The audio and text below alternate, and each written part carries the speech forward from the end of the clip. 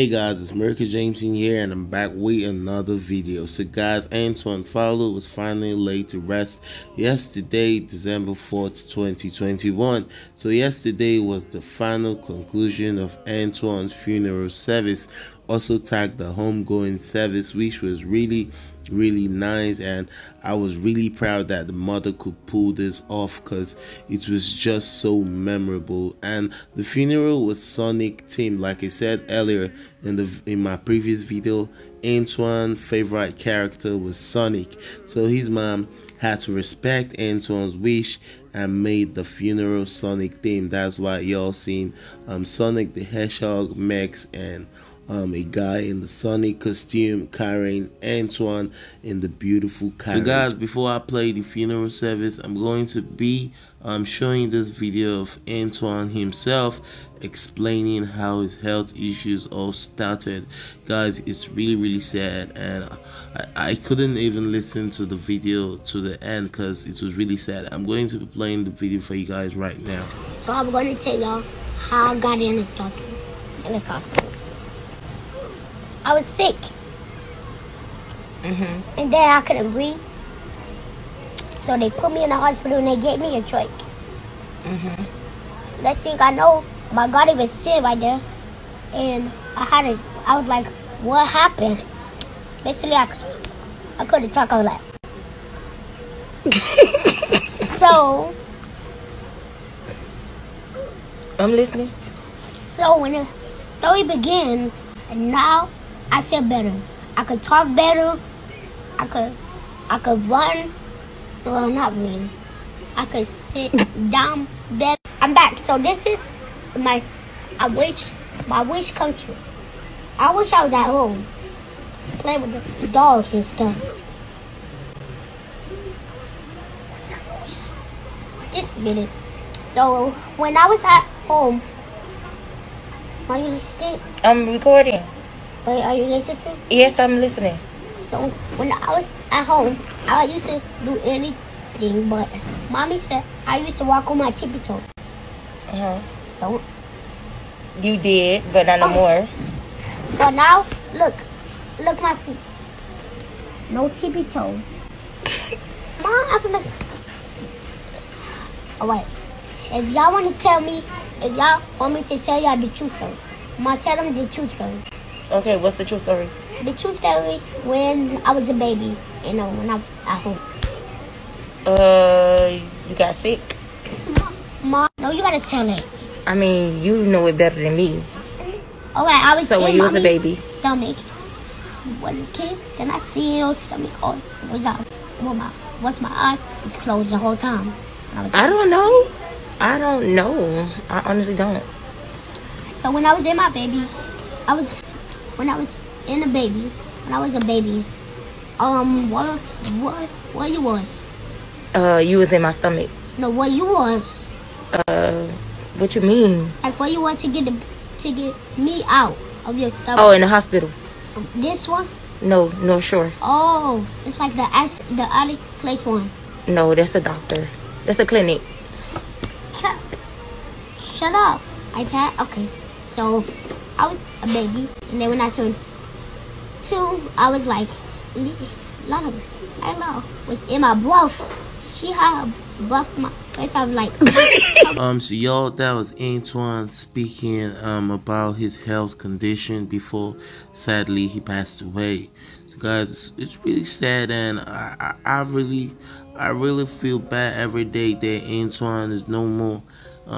I don't even know what to say right now, because I'm just sad that this young lad passed away, but God knows why it happened. So in case y'all were wondering where the funeral service took place, it took place at Bethel Apostolic Temple in Miami, USA. So guys, that's all the information I could gather from the funeral service. I'm just gonna let you guys watch the video without me talking. I'll see you at the end. For the celebration of life, a young man that has transitioned to go home to be with the Lord. And we are soliciting the strength of this entire family, praying God for his mother and praying God for his father and all of his siblings. and all of those that he has left behind. And certainly we do know, y'all, that we serve a good God, and that God will not put more on us than we are able to bear. And we solicit the prayers that you will continue to pray with this family and continue to pray for this family. Certainly they are going to need you in the days and the months and in the years to come. And we are still praying for everyone and every parent that has ever had to bear the burden of bearing a child. And we know that it never gets easy, but God will give you the grace to carry through every day. Amen. We are going to go onward with this celebration of life, and at this time, we're going to be blessed with a solo by Sister Gia. She's going to come and bless us, and I'm going to come back and lead us in a word of prayer.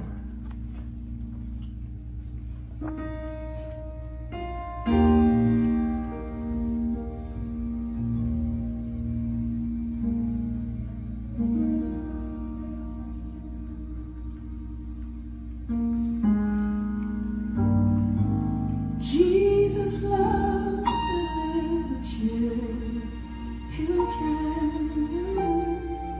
all of the children of the world,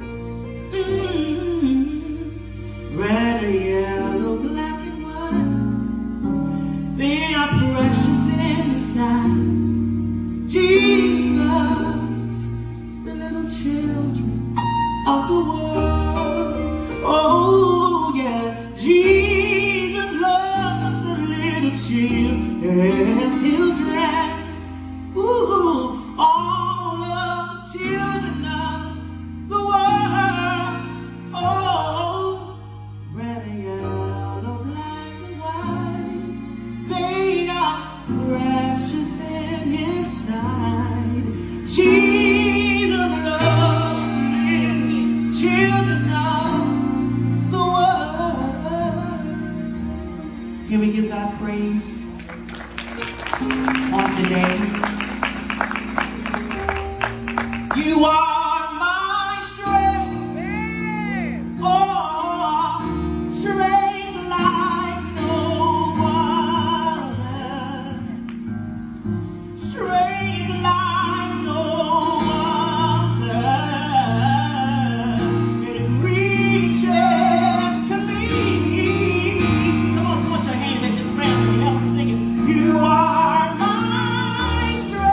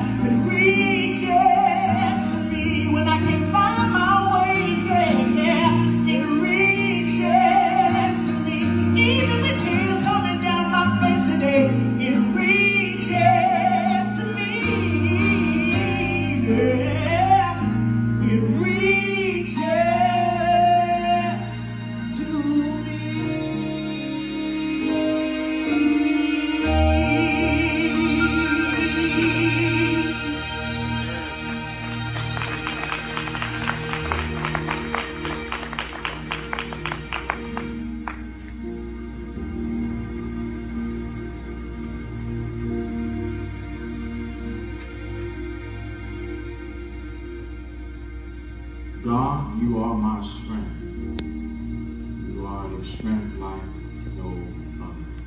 Shall we pray? Dear God, we bless you now, and we calling God on your name for this family.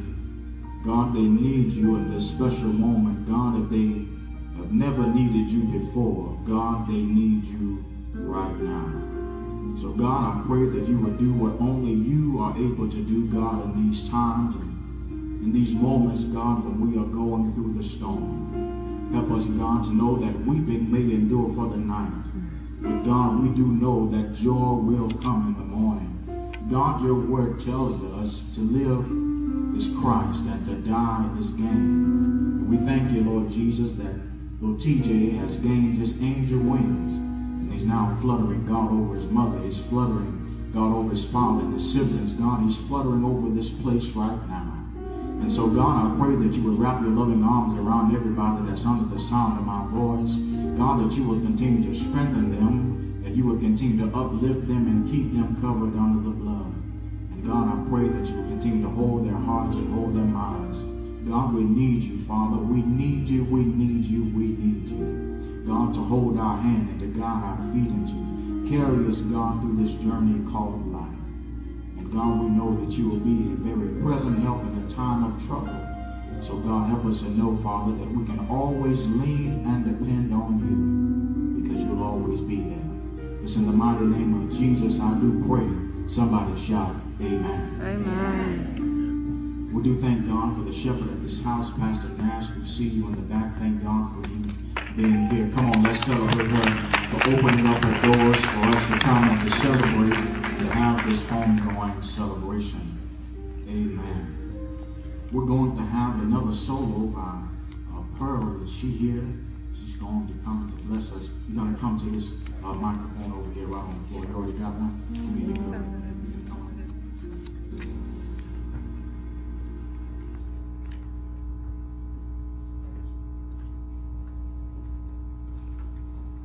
Can we give God some praise today? Yes. I know we're grieving, but can we show God how much we love him?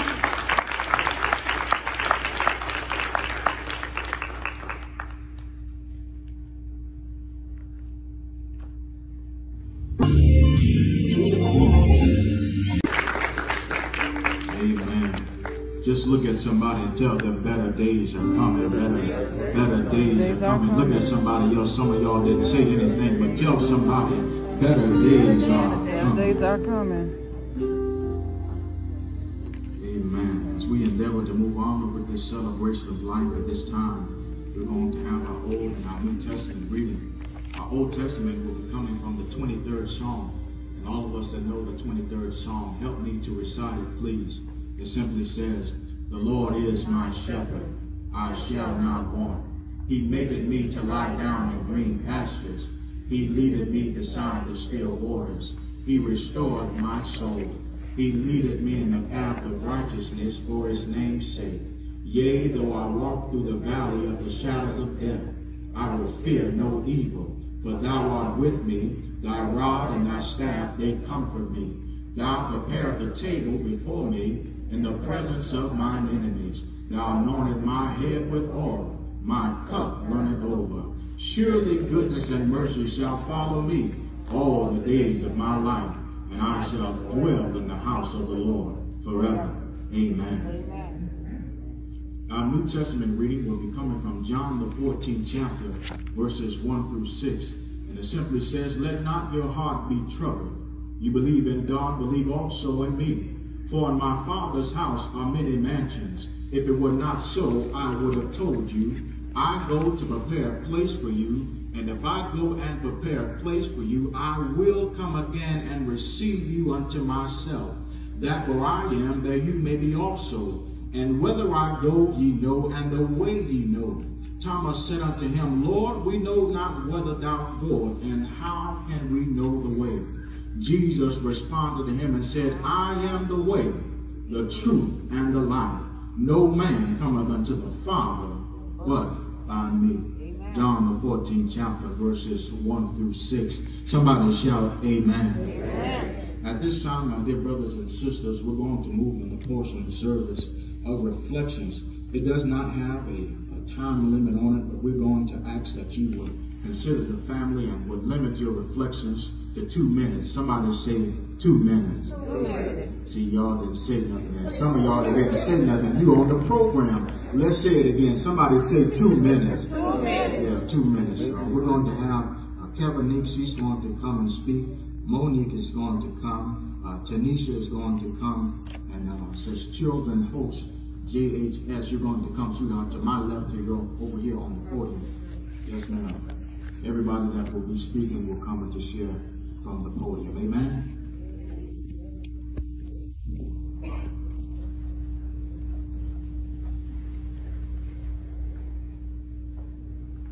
Good afternoon, everyone. Can y'all hear me? Okay.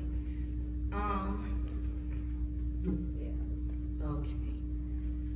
I just want y'all to know that our family isn't mourning more so because we're upset. We're mourning because we're really gonna miss TJ. Like, he's just a comedian of everything. The whole family is funny, but we need him for that extra little joke. So, I know he said 2 minutes. Okay, so I'm gonna start the origin of Sonic, our Sonic, Antwain Fowler. If you was to Google Sonic the Hedgehog, it would say this: the world needed a hero, it got a hedgehog. Powered with incredible speed, Sonic embraces his new home on Earth until he accidentally knocks out the power grid, sparking the attention of uncool evil genius Dr. Robotnik. Now it's supervillain versus Super Sonic in an all-out race across the globe to stop Robotnik from using Sonic's unique power to achieve world domination. And then there are some other credits there, but when you get to the director name is Jeff Fowler. Now, there are 753 billion people in the world, with 795,000 people with the last name Fowler. And I'll just leave you with that because I don't think it was a coincidence. I think it's honestly a sign. That's the director. They call the shots. They move things around. So the world needed a hero. It was TJ. We saw him as our little boy who was sick, but he never displayed being little or sick, if you know what I mean. Sonic, for TJ, I have written, the essence was strong. Everyone know he had a fight. He fought from the day he was born until his last breath. He was very optimistic. When we saw that he couldn't do anything, he saw that he can do everything. When we saw that he couldn't be anything, he saw that he can be everything.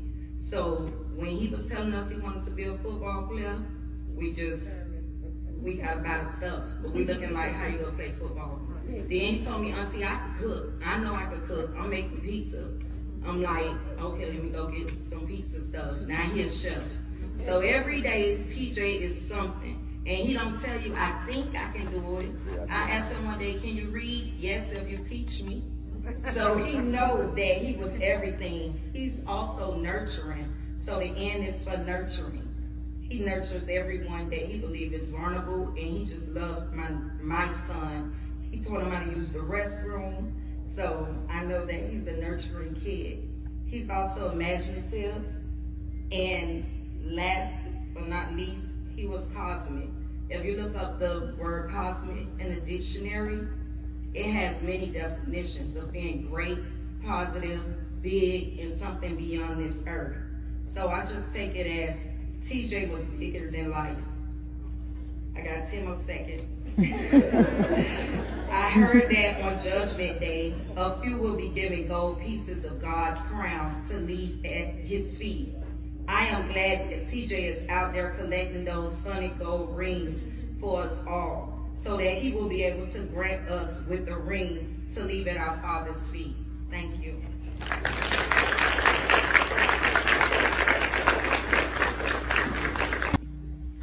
Hi, I'm Heather, and I was Antwain's child life specialist at Bethel Children's Hospital. I've known Antwain for many years, but especially over the last year, we really formed a very tight bond. So with that, I was going to share a little story first of just one of those moments that he and I would have all the time. So he always would ask me about my mom and dad. And I told him about my mom, and I said my dad's in heaven. That didn't stop him asking questions, like he still has, a million questions. And now it just included questions about heaven too. And one day in particular, we were walking past the room, and he's like, Heather, come here. Also, Antwain called me Heather. And if he would introduce me, it would have been not Heather, his girlfriend. So we were walking, he's like, Heather, come here. And so I walked into the room, and he goes, when did Dad go to heaven? And I said, 4.5 years ago. And he goes, no, Heather. When? What day did he go to heaven? And now let me preface this by the fact that we always joke, because my birthday was yesterday, that we're December birthdays. So I knew his birthday. I've always known Antwain's birthday. And I said, December 23rd. And he looks up, he smiles, and he goes, he went to heaven on my birthday. And I was like, my only reaction to that was, it was one of those moments where I knew God was there, and I just started smiling. I was like, and I started crying. He's like, Heather, don't cry. It's happy. He went to heaven on my birthday. And I was like, all right. So that was just one of the many times we shared in those moments that we were just connected on a level and a bond that I can't even really explain. Trying to think of what I was going to say today was daunting, because I know, like many of you, I could sit here and tell stories all day. We'd be here all day. But I really just wanted to share a small portion of what Antwain's legacy means to me. So my first thought was of his strength, and I know it's echoed through everything that everyone has already spoken about. But I have to remind myself on a daily basis that he was 6 years old. He never saw an obstacle, only a moment to learn or to grow. And we always had a mantra that we would say every day almost, but especially when there was a test or a procedure or therapy, something painful. When I would ask him, I would say, who's brave? Who's strong? Who can do anything? And in the toughest and most painful moments, he would puff up his chest and he'd say, I'm brave, I'm strong, I can do anything. And the next would be his intuitive nature. If there is anybody that could read a room, it was Antwain. He would crack a joke, take someone's hand when they were struggling, or keep quiet and listen. He just adjusted accordingly to every situation. I don't know a 6-year-old, I don't know if any of you know a 6-year-old who does that. His intuitive nature also led to him to being a little nosy. But once again, he had the ability to get that information from absolutely anybody or everybody. I'd be telling him a business, and I didn't know why I was doing that. And Christina and I were talking earlier this week on the phone, talking about that he was just sharing our business between the two of each other. He was. So, Christina knows all my business. But he once again had, sorry, I lost my train of thought. But lastly and most importantly was Antwain's spirit. He had a light that no matter how dark, how hidden, how bright, or how far, you knew that distinct light, and it was Antwain. It gives me solace to know that he is on the biggest platform to shine that light. So today I want you to take this with you, that you're brave, you're strong, and you can do anything. Because of Antwain paved the way, and he's shining down on each one of us. Well guys, that's all the video footage from Antwain's funeral service which took place yesterday, December 4th. Well, I hope you guys enjoyed the video, and I hope this helps ease the pain y'all feeling right now about Antwain passing away. May his soul rest in peace. And this is the final video I'm going to be doing on Antwain. So guys, I'll see you in my next one. Bye for now. Wenn Gott will, wirst du wiedergehen.